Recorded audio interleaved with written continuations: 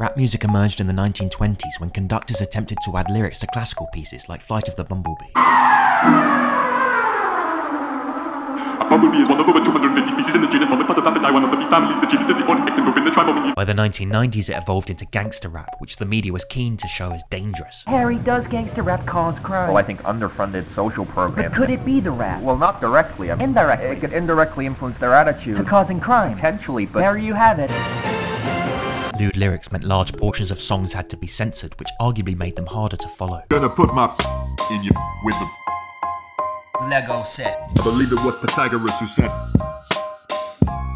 with loads of yoga. Eventually, rap became mainstream, but many refused to admit they listened to it. What do you make of this gangster rap? Oh, it's horrible. I can barely listen to it. In fact, I was saying this to my hoe. Did you just say... my wife, but we were hanging with my G's, and... it sounds like you have been listening to it. I absolutely have not, and that is no diggity.